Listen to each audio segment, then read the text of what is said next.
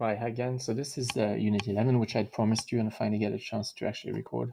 And it's going to focus on theory, but also I'm going to insert a little bit of information about disseminating research findings, something which we'd not had time to actually finish when we're together.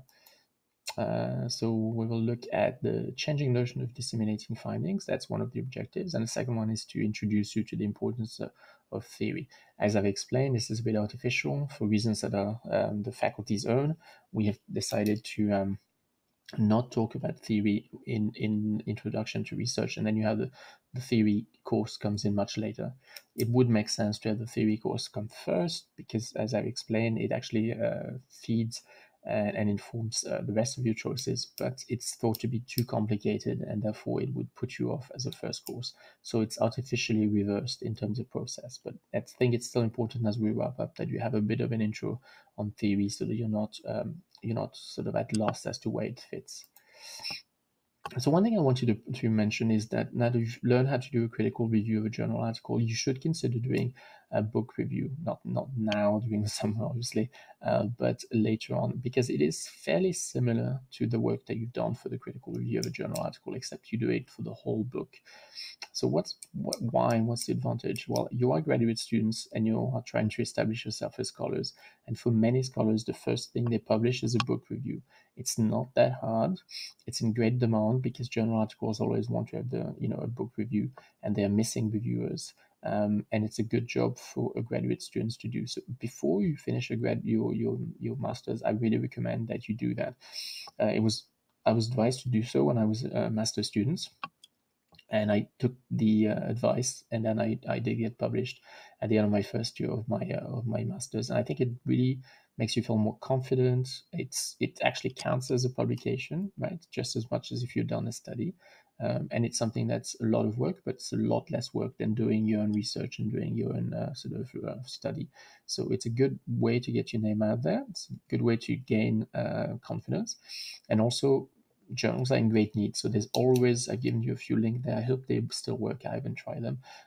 But otherwise, just Google, call for reviews, book reviews, journal in education, and you're going to find lots of different journals that are looking for reviews. So the way it works is normally there's the three different ways. Either you find a book that you really like and you get it from a library and you review it and you send the review to the journal. Or normally you contact them and ask whether they are looking for reviews, and if they do, they will send you the book free, and then you send them back the review. Normally the time frame is about 3 months. It's not super rushed. And then sometimes they will contact, but that's less likely for you. But sometimes they'll contact you with a specific request. So they could contact me, for example, and say, "Would you like to review this book?" But that's less likely to happen with you. But certainly contacting these journal articles and asking them if there's a need for books to be reviewed, you will see they will tell you yes there is, and they'll send you one. So it's a good exercise to do, and it fits well within the objectives of 6110 as a course. So I wanted to mention it because it's a natural continuation that you can do at a later stage in your program. I wanted to talk about disseminations a little bit because it's changing, and I wanted you to be aware of the fact that it's changing and how that affects your reflection around just the whole scientific process. So we make it look almost like you do your research question as you've done in this course, you develop your study, then you publish, and then you look for a journal. But that's not always the case, and I wanted you to be aware of the practicalities of it. Often, researchers will actually they will know where they're publishing before they start, and that has a lot of impact on the research question as well. So sometimes we have what I call habitual journals, so journals that we know they're interested in your work and they're likely to take you. So vice versa, it means that we're going to frame our studies to fit that journal because we've got a relationship with them and we know that they take us. But journals have themes, formatting etiquette, methodological inclinations, theoretical preference. So we know what they want. So often we design the research question in light of what they want because we want to get published, right? Just wanted to be honest and let you know that that's often how it worked. Journals, I say, also like authors to reference their own work. So they like to reference other things that have already been published by the journal. So when you're writing, in particular when you're doing your lit review, often you know which journal you're going to publish with, and you're already making sure that there's an awful lot of references that come from that journal because you already are writing for that publication. You know that's where you're going to send it, right? So it also frames your literature review. There's also things that are called special issues, and that's even more targeted. So often a journal will have a special issue on a special theme. So it could be, for example, technology in students with learning disabilities. And the journal has sent a call out for people to send articles that fit that bill. But what happens often is that we don't have a study that fits our bill. We create a study that fits that bill. So the calls come out a long time in advance, and often we see the call and think, oh, I could do something like that. So your research questions in these cases are really targeted specifically to the issue. And why do we do that? Because obviously it's a quick process and they are looking for a very specific topic. So if you fit the topic, you're much more likely to get published. So all this to say that, the process which we are modeling for you of what could be a question, how do I design my question? I'm thinking about my audience, but I then choose my methodology and so forth. Is what we do, but in practice, it's shaped a lot more by the end product and where we are going to be published. So the dissemination is important in even how you frame your questions or what you research, and that's the reality of it. So you need to know what happens in the field. And then we talked about target audience, right? We've said that's right through. So just to remind you, I kept talking to you about who's the stakeholder, because it's at the heart of the design question. You write for someone to read you. I said there's nothing worse than research that's never read by anyone, because that means that it's not relevant to anyone. So as I mentioned, but this is not surprising because I mentioned right through, it deals with the dissemination too. As you create your question, you're thinking who might want to be reading this. And so very much you're targeting your question to a potential readership. So always keep the reader in mind firmly as you draft the proposal and write the article. I think I've insisted on that, but I just wanted to come back to it because that's the end of the process. That's why I asked you at the beginning, who's the stakeholder? Because when you come to the dissemination, that's who's going to read it. So that's who it's going to go to. Now, the way that's changed, so I'm going to talk about journals first. So not all publications are equal. There's a ranking in the journal. So when you come to actually disseminating and publishing, you also are looking at the best outlets or the not so great outlets. So if you look in Johnson, remember it's that book Open Access, which I told you was a good read and really great for young career or early career as sort of scholars. He explains the ranking and he explains all that. And when you begin, you often have a compromise to do. You'd like to be in the best possible journals, but they might not take you. So sometimes you lower your expectations, go for a journal that's not ranked as high because you want to make sure that you're published. They are also non-peer reviewed publications, but they don't obviously they're not ranked. And it's still, I've had quite a few pieces published in non-peer reviewed publication. As you begin your career, it's a way to still get published, right? And if it's a quick process, and if you're not sure of whether it's going to get into one of the big journals, at least you get published and it's still in your CV. You also can disseminate research findings in conference proceedings, which are not double-blind reviews. Usually, they just submitted to the editor, and the editor, edits them and reviews them. So it's not as hard to get into them, but it still counts as a publication. And so a lot of people will choose to publish through conference proceedings instead of a proper journal. So also think of presenting at conferences. Graduate students really should try and publish, get to a conference and present at a conference before the end of their MA of their MED, and then you might have a chance to also submit to the conference proceedings. The great thing with conference proceedings and conferences is that it doesn't have to be original research. It's easy enough to do a piece on your professional sort of experience, the way you're looking back at your career, at experiences you've had in your career. It doesn't have to be hard data. It could be reflective pieces, and you could still get into a conference and you could still get it published. So important to think of that as in this term of your career as young graduate students who are looking to take that next step. The way dissemination has changed is also that now it's your job to go beyond the publication. I talked to you a little bit about it, but Johnson has a good chapter about it too. it's not just about publishing your finding in the publication. It's your job then to take the publication and to actually give it visibility. So you're given normally complimentary initial issues, which you can share with people to create a buzz. They give you a link that you can use through social media such as Twitter, Academia Edu, and LinkedIn. And it's your job to sell, basically. It's your job to get out there and make sure that it's read and that you connect to the people that it might be relevant to, and that piece has visibility. So again, that's the new angle on dissemination. It's not just the publisher's job, it becomes your job. It's your job to have a profile, your job to have visibility, and your job to make sure that the findings actually reach the people that they're going to be relevant to. So it was interesting. It was important to finish on that. I also want to talk about theory, so I don't want to get too much into it, but I do want to talk about the theory a little bit. So what is theory? And when you start that course 6114, you're going to be sort of bombarded with information, pretty hard text. But in the end, it's not that complicated to explain theory. I compare it to a pair of sunglasses. It's a lens. It's a lens that you put on, and because you put it on, you see with a different contrast things that you would not otherwise see. And because you put the lens on and because you have this different vision, you're able to identify what you're looking at in terms of phenomena, of what you'd like to be interested in. It enables you to choose your phenomena, choose your research question, choose your methodology and your tools, and to follow the whole process. So that's why it's important to finish with this, because we made abstraction of it in terms of keeping it simple, but really we should have started with it, because the theory is the first thing you adopt, and because you adopt the theory, then you have a clear choice of methodology and so forth and so on. So that's the first step, is the lens. You put the glasses on, you see the problem, you see what's going to fit. So it's a vision that the theory then gives you, and it enables you to make all the appropriate choices afterwards. So that first choice informs all the other choices. So it's really important that you remember this as we finish the course, that there was a piece missing there, and that's the theory, and that's where it should have been. It should have been the beginning, not at the end.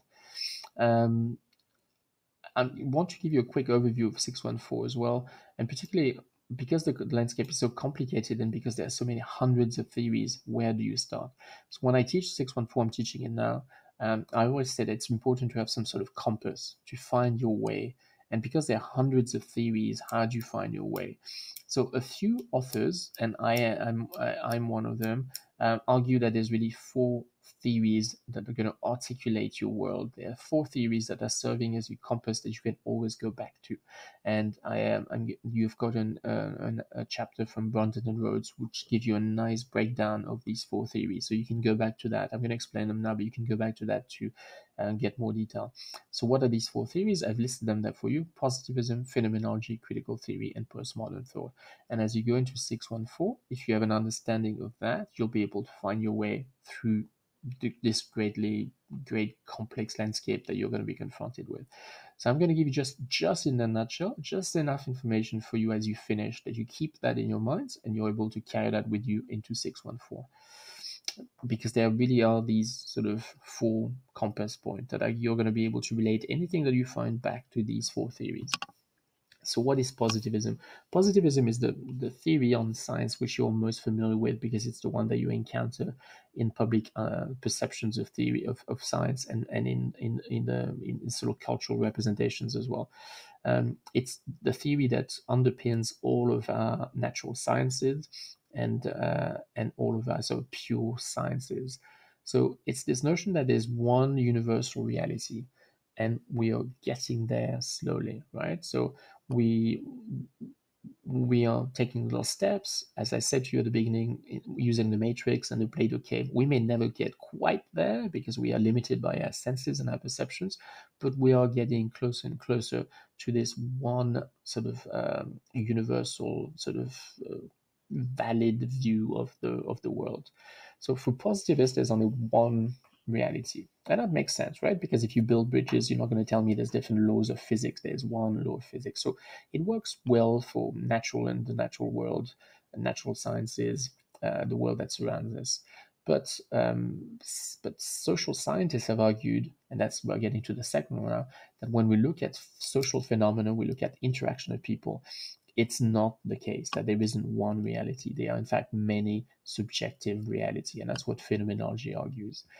So phenomenology builds itself as an opposition to positivism.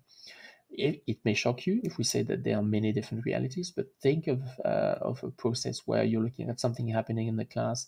Something happening in the class is going to be lived completely differently from a student perspective, from a teacher perspective, or from a parent or community perspective.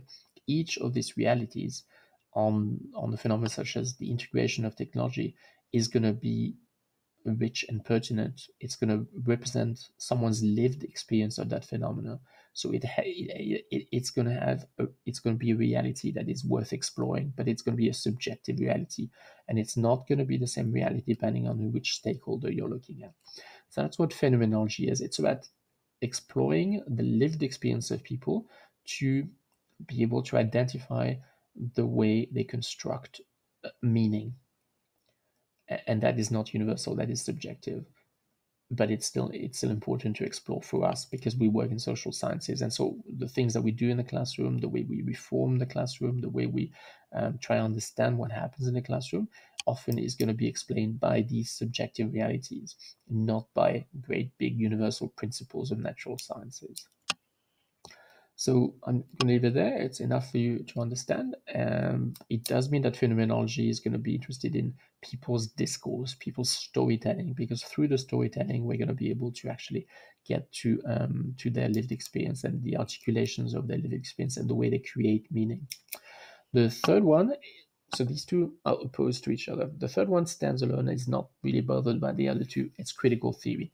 So critical theory is inherently political. It's a political framework for looking at theory and at the world and at research.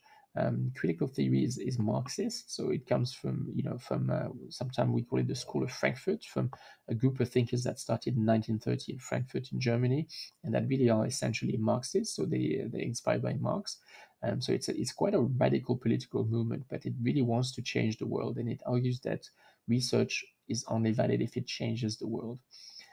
In more detail, they argue that the world is structured by inequitable power dynamics, so that there are people who have things and people who don't, and that everywhere we look, we are going to see that.